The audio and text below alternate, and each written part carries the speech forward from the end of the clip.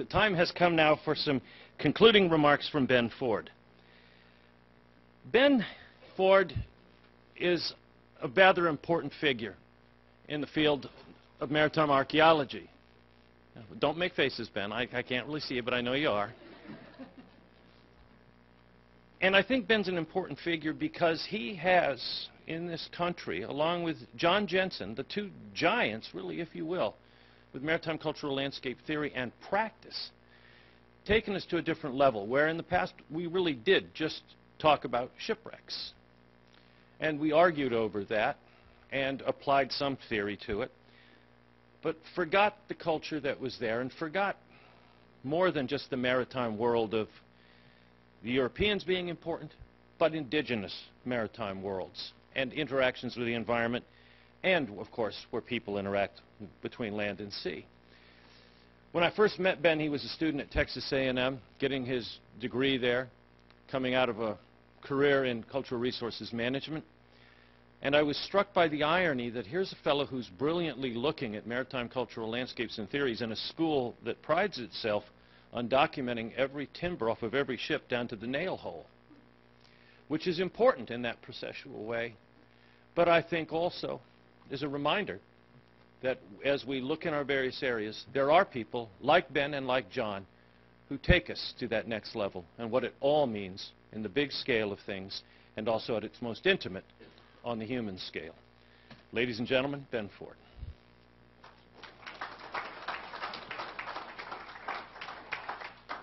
So that's going to be hard to follow. So first off, I just want to say thank you. I want to thank Barbara and Val and Jim and Jimmy and Brad and Dana. Did I miss anybody that was involved? And Mike Russo. Apologies, Mike.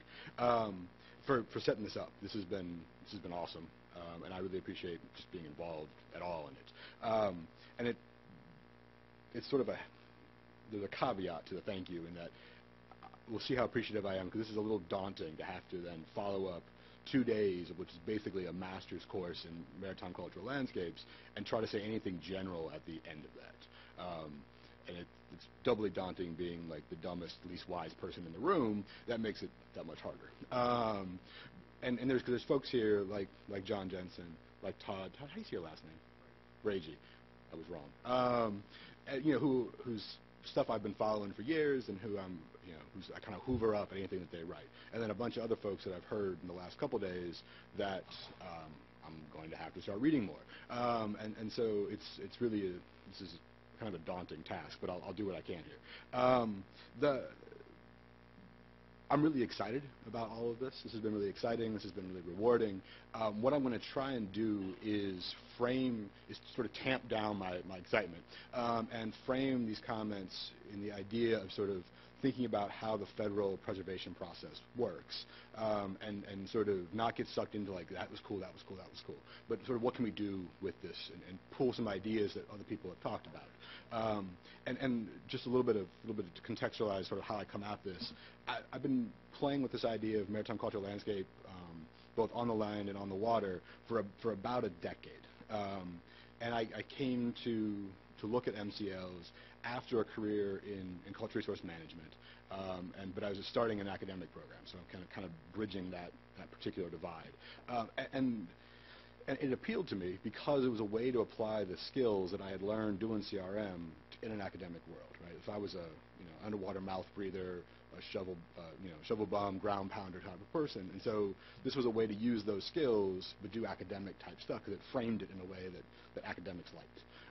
And so I ran across Christopher Westerdahl's 1992 article, 12, 13 years after he wrote it, so kind of late to the game. And Christopher had been writing in his native language for almost 2 decades before that or so, or 15 years before that. So I mean, this was a well-developed concept, and I just basically had some timing and latched onto the jargon of it. Is really what I did. And to be clear, Christopher has moved on. This was the 92 article is a management approach, and that also appealed to me because I was kind of coming out of sort of a management approach to archaeology. So that management aspect of the 92 article really appealed to me. But if you read Christopher's more recent stuff, he has definitely moved on. So this is an evolving concept, which also sort of appealed to me because it was a way to do anthropological underwater archaeology. And I love ships, like a lot of people have talked about. I came out of a program where we measure and record ships. I sort of agree with Dave in that they're an artifact, but they're the most complicated artifact that any pre-industrial person made, and hence they're slightly different than a projectile point. And you could argue that they're actually a site or a structure, or whatever makes you happy, because a lot of people lived on them. Right? And so if you look at a submerged prehistoric site or a submerged pre-contact site or a submerged first-person site, sorry, Doug, old habits die hard, maybe more people were on that ship than were in that site.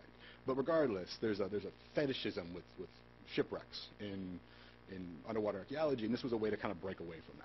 And so all of this really appealed to me, and that's sort of how I came to do this. So what I'd like to do in the next couple minutes here is sort of offer a couple things. Talk briefly about the benefits that I see in this approach.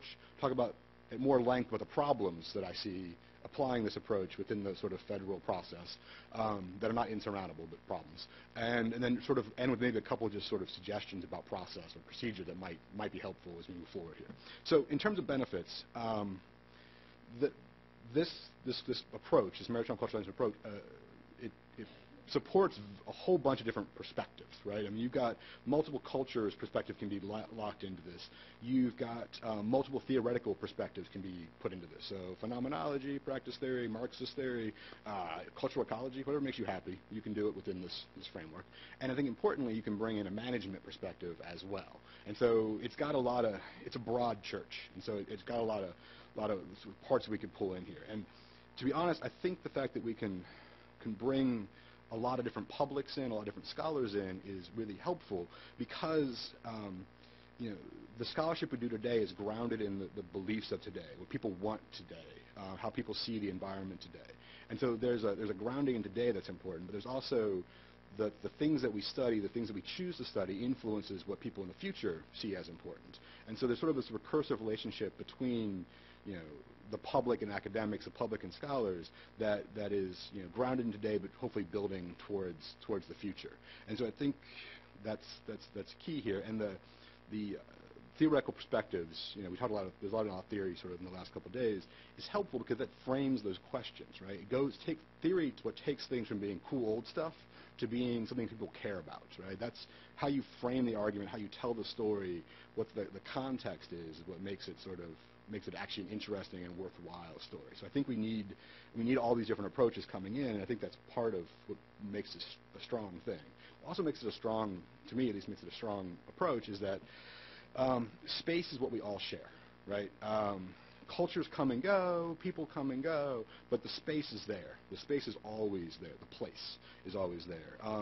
And so I may see it one way, somebody else may see it differently, but we're seeing the same physical place. And I think that gives us a little bit of strength. It binds us all together. It gives us some commonality that we can build on, some commonality that sort of gives us multiple constituencies, right? Because if you're doing preservation, building constituencies is important. The more people who care about something, the easier it is to argue to preserve it. The more people who have your back when it's time to preserve something.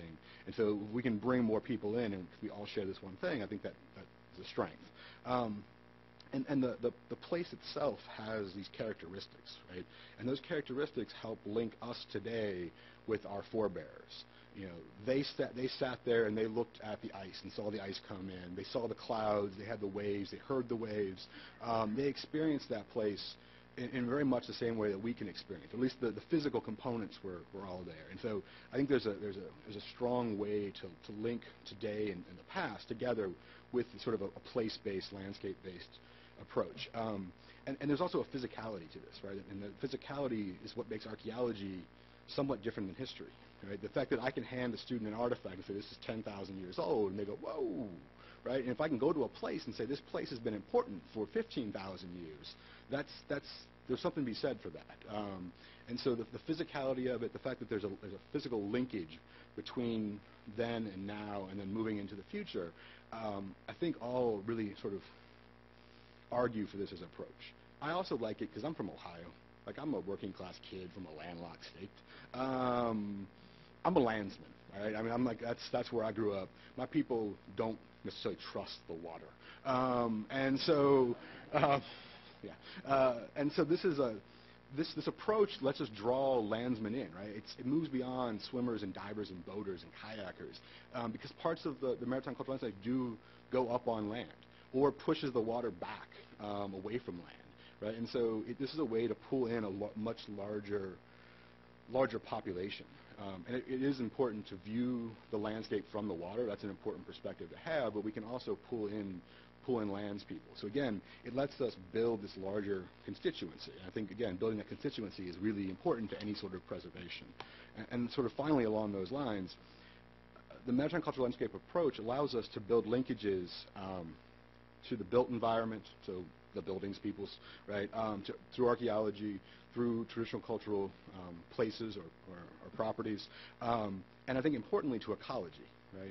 And ecology, right, is the idea that humans are an animal and we're operating in the environment, and we affect the environment like any other animal does, right? And so ecology lets us bring in environmental protection.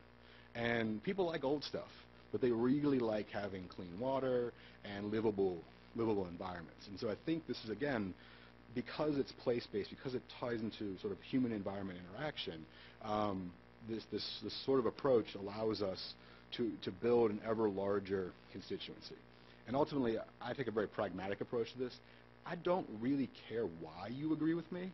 I just want you to agree with me, right? So if we all are agreeing that this is important, I don't really give a shit why you think it's important. I just want to take care of it. And so I think that's important here, because basically water links the world, right? And if you want to do it from a sort of a cultural perspective, it's through all kinds of transportation. So up into the modern era, that's how we got around, was mostly by water. But more importantly, it's key to life. Right? I mean, it's a resource that's important to everybody. And so how we deal with water, how we protect water, I think is a universal. So again, we can build this large constituency to then argue for preservation. And we want to preserve old stuff, but that's one form of preservation. And then so sort of along the ideas here of just one more sort of reason why this is helpful is that it allows for broader interpretation. Right? It allows for synthesis. It allows us to look across time, across space, to ask larger questions, to ask, to basically this whole big data thing. Like NSF loves big data. Everybody talks about big data these days. This is big data, right? I mean, we're looking big areas, long periods of time, and and through space and time, basically. So ran out of dimensions there. But I mean, it's a big set of data to pull from, and we can make some really interesting comparisons and simulation synthesis, and actually maybe ask some questions that matter. And that's really why I read your stuff, Todd, because you talk about stuff that matters, and so I think that's helpful. And so just to sort of wrap this up here, or at least the positive side, and then I'll switch to the hard part. It's a powerful tool. It's got a broad church. It's a good way to look at the world, but I don't think it's unproblematic within the National Register of Historic Places framework. So I see a couple of problems. I see boundaries, because that come up a couple of times as a problem. And Hans raised the question of, when does it stop being maritime? And to me, that's relatively easy. This is a little bit trite, but Homer answers this, right? Homer basically, Homer says it better than I do, because he's Homer, right? But you take a paddle and walk inland, and when it stops being a paddle and becomes a threshing paddle, or take an oar and walk inland, and it becomes being an oar becomes a threshing paddle, it stopped being maritime, somewhere around there, right? Where the use of it changes, the perception of it changes, that's that line. So to me, that's relatively straightforward. The issue of scale and boundaries, though, I find less straightforward. The modern world's connected, right? And we saw, with Matt Sanger's talk earlier, that the ancient world is connected, and pretty largely connected. And then when you add in European invasion and expansion, then everything is connected, certainly in the 1600s. And so that you could draw a maritime landscape that's global, and there's some use in that. But I think we need to draw the line somewhere maybe smaller than that. If we draw it too small, we lose the power of landscape, we lose the power to connect. But if we draw it too big, I'm afraid that we're going to tip sort of people's tenuous meter. Like there's a tenuous threshold for folks. I call it the bullshit meter, right? And we're going to peg that over if we make this too big, because it becomes cold to people. It becomes too much of a grab to folks. I'm afraid. This is my concern. I don't know if this is true or not is a concern. And so we need to find somewhere sort of in between, and that I don't have a good answer for. But I think settling on some idea to how to define scale and boundary is going to be important. I think more troubling to me in terms of boundaries, though, is that a lot of times maritime cultural landscapes involve things that move. Right? I mean, they're fluid in the most literal sense. So the water comes through, right? That's obvious. But like sediments come through, so there's shore drift and all that kind of stuff happening, which can change the landscape. The critters come through, right? So animals, fish and birds, which might be very much part of that landscape, part of why it's important. They transit through here, right? Which is going to be an issue, I think, from a management perspective, because if that's an important part of that landscape and we try to draw a boundary around it, we can't manage the critters because they're outside of the boundary. And so I think that becomes, there's some issues there that we're going to have to probably grapple with. I also am afraid there may be some jurisdictional issues in that maritime landscapes don't have to cross the water line, but a lot of them might, which means that they're possibly going to move from private to state to federal jurisdictions. And if everybody can play nice, that's awesome. But in my experience, that doesn't always work. And so I have some concerns that the nature of crossing the water line and what that does in terms of jurisdiction and ownership might cause some issues that we're going to have to again kind of grapple with. Not insurmountable, but something I worry about. And just sort of more broadly, I like the maritime cultural landscape approach because it breaks down boundaries. It gets rid of that prehistoric historic line. Like you said, it's insulting and kind of pointless because there's people in before and there's people after, and they all have different ways of keeping track of history, and so we can get rid of that and we can just track use of that landscape right on through. It's a good way to dissolve political boundaries, right? Because people in the past transited state lines by water and didn't really care. Where I worked, they went back and forth across the international line like it didn't matter, because it didn't matter really. And so we can dissolve a lot of boundaries. We can dissolve the water line boundary because the water line has moved, and there's resources on both sides that were created by the same people. Right? If you're a maritime person, you left stuff in the water, left stuff on land. Same person dropped it. So I mean, we can dissolve a lot of boundaries with this, but the National Register of Historic Places needs boundaries, right? And so I think just in general, bounding is going to be something we're going to have to figure out how to deal with. The other thing I think that I want to point out is that most of the talks in the last couple of days focused on what I would consider one facet of a larger maritime cultural landscape. So we talked about First Peoples sites that are submerged, or we talked about a group of shipwrecks. We talked about a bunch of canoes. We talked about a lot of different stuff. But to me, those are all part of a maritime cultural landscape. The landscape would be the space and the human use of that space through time. And what that's going to result in is multiple property types.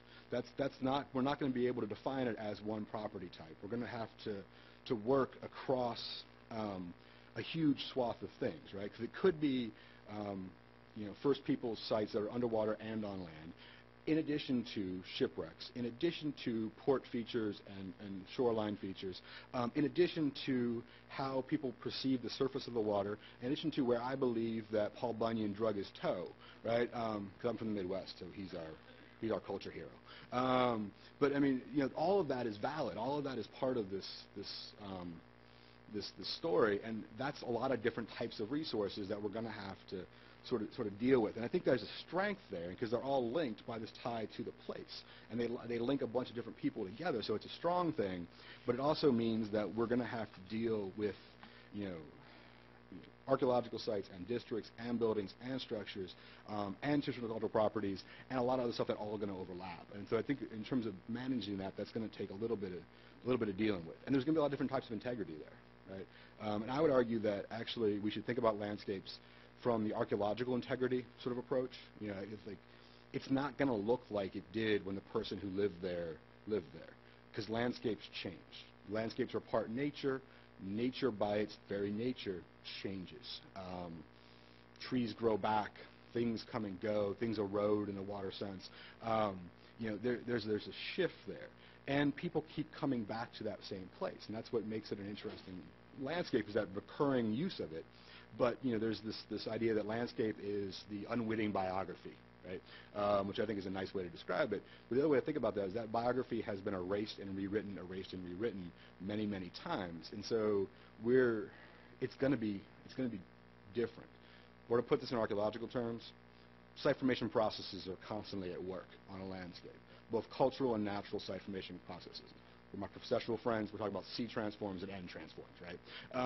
And so that's going to be happening, and we're going to have so I think the archaeological level of integrity is what we should be looking at in terms of thinking about integrity for these things. This, again, just my opinion.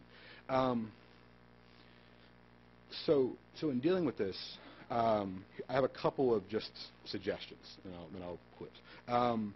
We shouldn't get wrapped up in the jargon, okay?